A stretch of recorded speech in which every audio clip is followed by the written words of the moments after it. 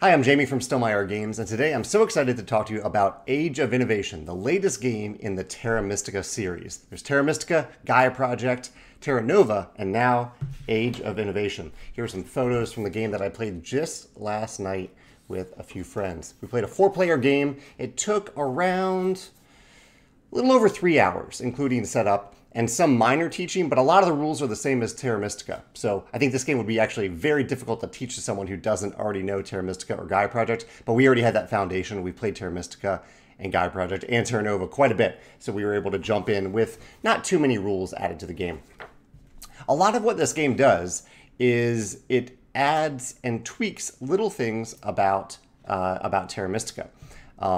And so I'm going to mention some of those tweaks today. My favorite tweak, I was trying to decide which one it was my favorite, but I think my favorite is, and I don't have a good photo of it here, is that instead of just having a set faction mat, you actually have a kind of a player mat and you add a faction to it. So the player mats have minor asymmetry to them, and then the faction that you add to it also has asymmetry to it. I would say a little bit stronger asymmetry on the faction tile itself. So it's one of my favorite mechanisms in games when you combine two different asymmetrical elements to create way more combinations, way more possible combinations. So last night I played as the forest felines. The forest is associated with the green, so the player mats are all associated with a specific type of landscape so that each player has a different color associated with the terrain that they're going after on the board.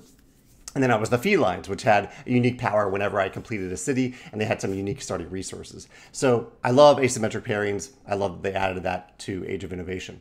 In addition to this, some other little tweaks they added that I thought were really clever. One, on the tracks that were previously called the cult tracks, I think they're called like the innovation tracks or something like that now. The tracks have changed a little bit. They're very similar, but the one change that I really liked is that on row 9, you can't really see it in the photo here, but on row 9, each of the columns adds income. From then on, if you reach that section, row 9 or above, you get special income from then on.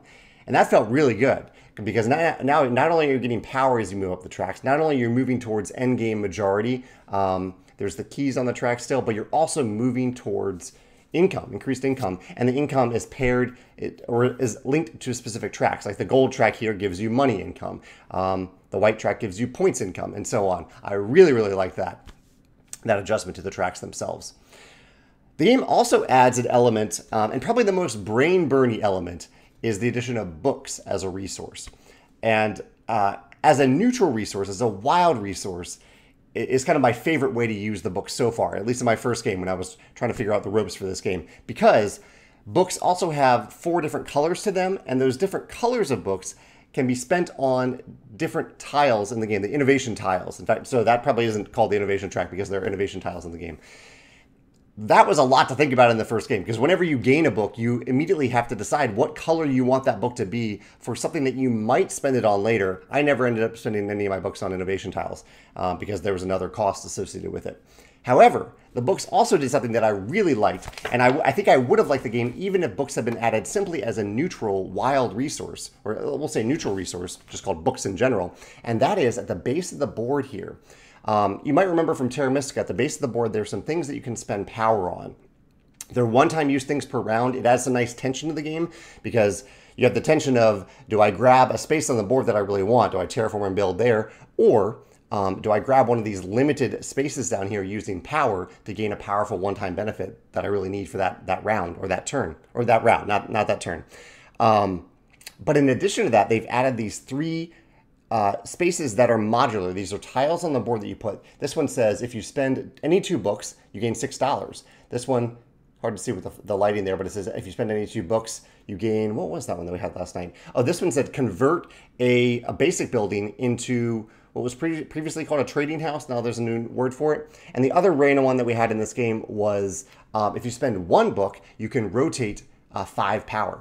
These were modular. These could be different in another game, but in this game, these were ours. This gave me something to spend books on throughout the game because I wasn't really using them for the innovation tiles.